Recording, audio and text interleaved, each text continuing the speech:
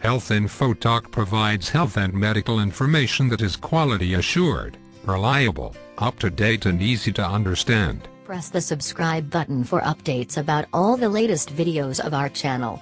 Press the bell icon and never miss a single notification from us. Check out the links below in the video description for all the popular videos of our channel. There are many awesome benefits come with adopting a low-carb ketogenic diet, such as weight loss, decreased cravings, and even possibly reduced diseases risks. That being said, it's also good to talk about possible ketosis side effects so you know fully what to expect as you start this new health journey.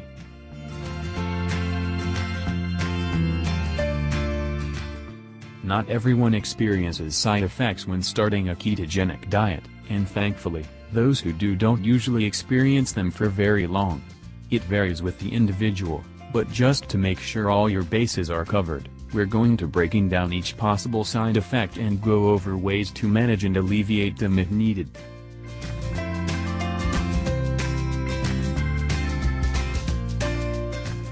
Frequent urination.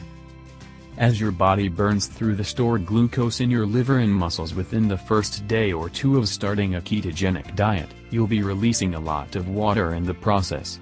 Plus, your kidneys will start excreting excess sodium as the levels of your circulating insulin drop.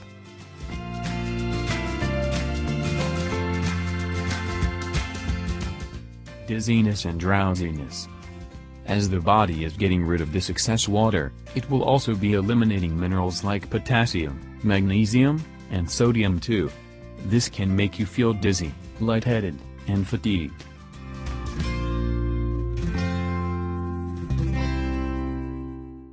Low blood sugar. Also known as hypoglycemia, low blood sugar is another common ketosis side effect when beginning a ketogenic diet, especially for people who were used to eating higher amounts of carbs each day.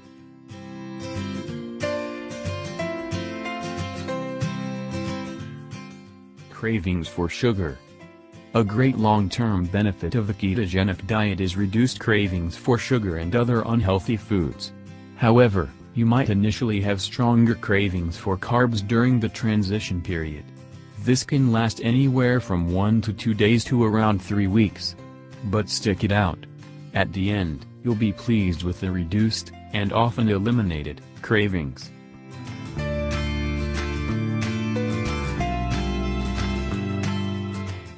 Constipation. As your digestive system adapts, you might initially experience some constipation when new to the keto diet. This is often caused by dehydration as you release more fluids.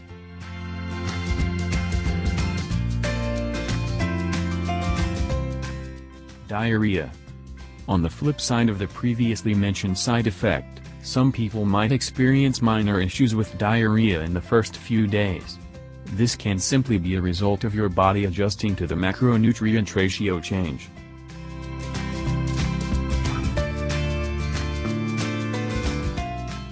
In other cases, some people make the mistake of limiting their fat intake along with their carbs, which makes your intake of protein too high and can lead to diarrhea.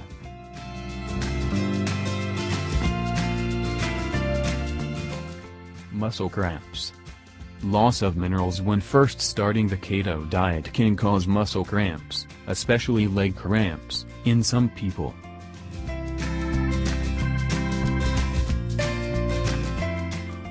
Flu-like symptoms.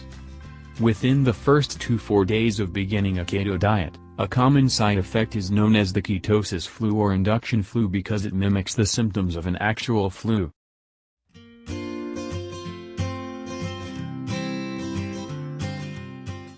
This means you might experience headaches, tiredness or lack of motivation, lethargy, brain fog or confusion, irritability. Although these symptoms typically go away completely within a few days.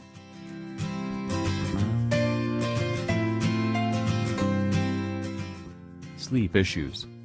Some people have reported having trouble sleeping after beginning a ketogenic diet. If this sounds like you, it could mean your serotonin and insulin levels are low.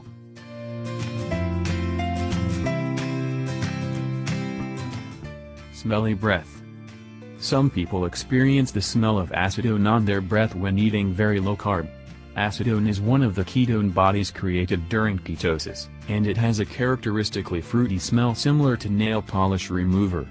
This is a sign your body is in ketosis, burning lots of fats and converting them to ketones for energy.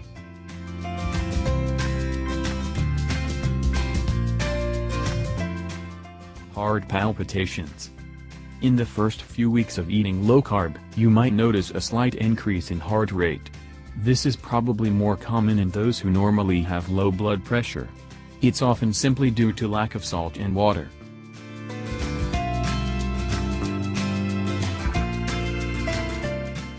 Avoiding ketosis side effects.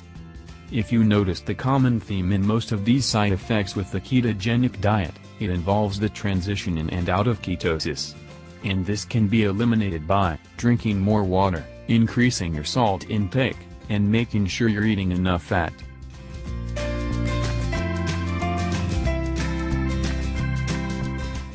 If you do still struggle with symptoms, though, a last resort would be to slightly increase the amount of carbs you're eating to alleviate symptoms.